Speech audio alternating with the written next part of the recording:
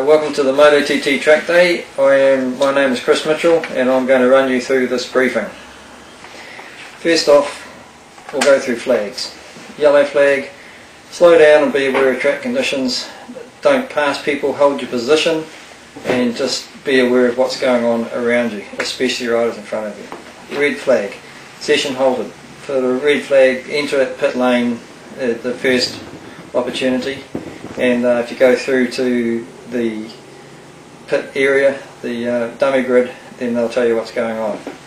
Black flag, if you get a black flag, it's because we've noticed something about you or your bike. Come in and report to the registration desk and one of us will let you know what's happening.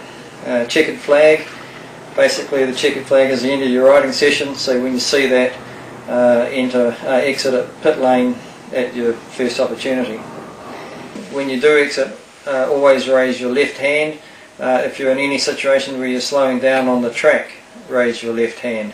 Riding rules, most importantly, hold your line, don't move erratically, and don't weave unless you're warming up tyres, but be aware that people are passing you, and the slightest movement on your bike at 200 plus kilometres an hour will put you 2 metres to one side. So hold your line and ride smooth. No passing the leading rider when you're going into a corner under braking. No passing on the inside, that is, so just be aware you have to, if you're going to pass, no problems, but go around the outside. If you want to pass a slower rider, fine, you can pass them around the outside or you can pass them on the exit of the corner, but going into a corner under braking is a no-no. First lap of each session will have a motoTT lead rider, and you are to stay behind the lead rider for the first lap. Once the first lap is over, you go for it, but just be aware that your tyres are going to need warming up for quite a time. We've covered the raising your hand, but I can't stress that enough. If you are slowing down or exiting, raise your left hand. Never ride the track in the reverse direction. If you do break down on the track, move to a safe position and we will get to you as soon as we can.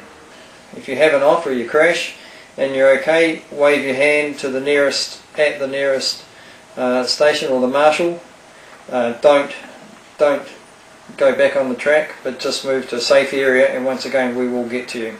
If you're injured, stay down. So if you crash and you're hurt, don't get up, stay lying where you are. That's our signal to come and get you, and we will get there as quick as we can.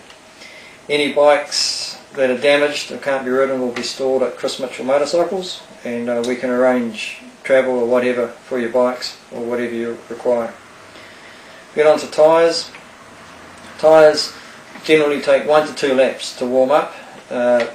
Some bikes are quicker, some bikes are slower in the warming up process, but allow yourself 1.5 laps. It's a good time, and it's just everyone else will be doing it, and just be aware touring tyres or hard compound tyres take longer to warm up, and you will get used to that, but track conditions are different and you must warm your tyres up. Okay, if you want to know anything about tyre pressures or suspension settings, come and see myself or one of the guys at the registration desk and we can help.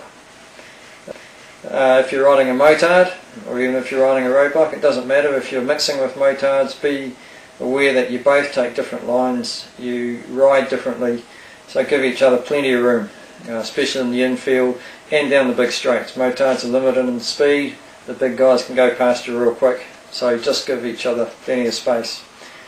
Last but not least, just have a great day. Ride at your own pace, have fun, watch out for all you guys on the track, watch out with your passing, your tyres, but the main thing is don't push yourself too far. It's only a fun day, it's a track day. This isn't racing, this is about enjoying yourself on the track.